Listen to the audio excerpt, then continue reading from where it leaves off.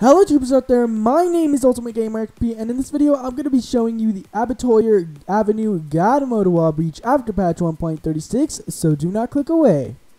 If you look in the bottom right corner of the screen, you can see that I am in the latest update, so there you go. Now let's get on with the glitch.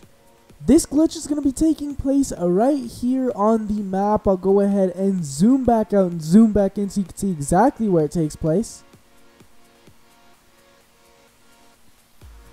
So once you arrive to the location that I showed you on the map, it will go ahead and look like this. Now what you're going to want to do is you're simply going to want to walk up these steps and then climb on top of this pipe, then climb on top of the house, and then walk over to this thing right here.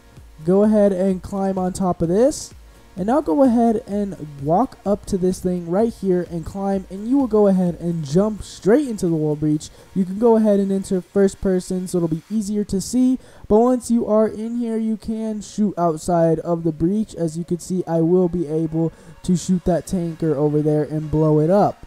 It's a really easy and simple glitch to do, and if you want to get out of it, just simply walk out of it.